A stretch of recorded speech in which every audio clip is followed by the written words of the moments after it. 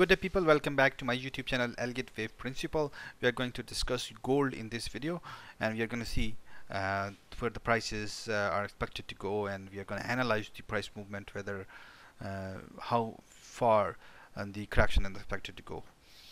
So as you are well aware that I am actually bearish on gold. I have been saying this for a while. We are expecting this price movement to occur, and this is what we have been expecting, that we have completed wave 1 of intermediate degree, wave 2, wave 3, wave 4, and then we are expecting wave 5 to be quite long. The reason for wave 5 to be quite long is since we have not seen subdivisions in wave 1 and wave 3, so we are expecting wave 5 to be clearly subdivided on this time frame, on the daily time frame, right over here.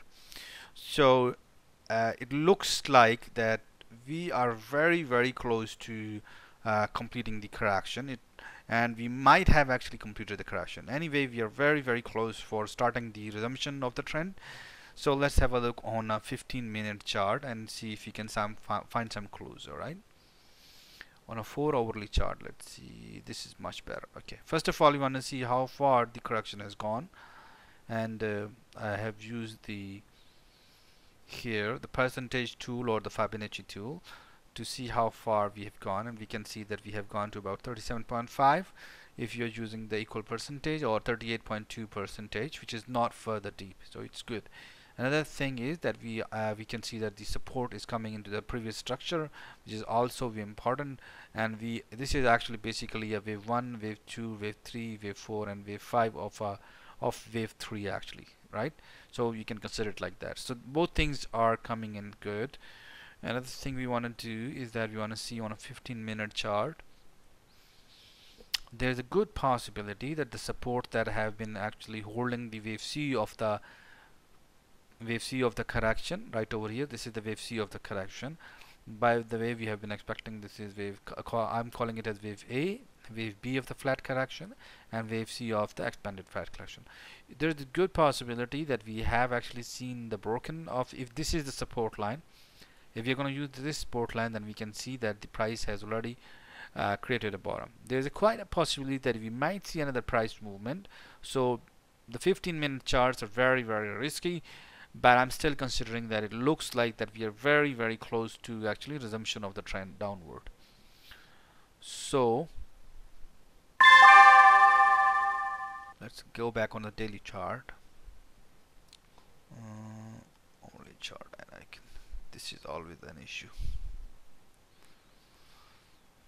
So I'm expecting this is to be minor degree wave 1, minor degree wave 2 of 5, minor wave 3 of 5, 4 of 5, and 5 of 5. So this is going to be our intermediate degree right over here. And then we are within wave 1. We are expecting that we are going to see some pattern like this: wave 1 of minute, wave 2 of minute, wave 3 of minute, wave 4 of minute, wave 5 of minute.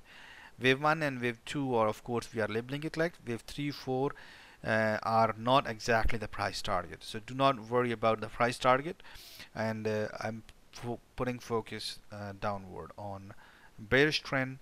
The 15-minute chart support is broken as well, and we can see another thing that I did not discuss here. If you draw a trend line right from the top, we can see that it's retesting that trend line as well. So this is all looking very good, but we still need for prices to fall further down to call it a top of wave 4. Alright, we need more stronger price movement downward. Let's have a look at silver on a 4-hourly time frame. I'm still bearish on silver. Nothing has changed so far, and I'm expecting that we are going to continue the decline. So I have not put the labeling of Elliott wave analysis. Instead of I'm using WD Gann angles on it. So this could give you an indication where important support and resistance is lying. In one of my previous videos, I already discussed the process of how I drew them. Main important point is I'm bearish on silver. The first target for bearish silver is 21. This bottom right over here. This is our first target, and then we'll see what happens after that. Another thing I want to discuss is that for some of you who are really not well known to or not aware of Elliott wave analysis, I have actually making a presentation, and I want to make it a a purchase course. I want to make it a course, turn it to a course that probably I'll put it on Udemy.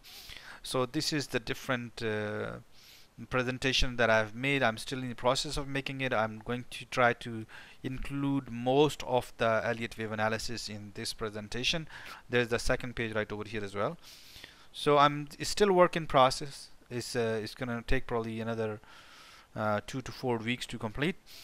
So my question is that what would be a reasonable price and that everyone could afford to look at this presentation on YouTube, I mean Udemy.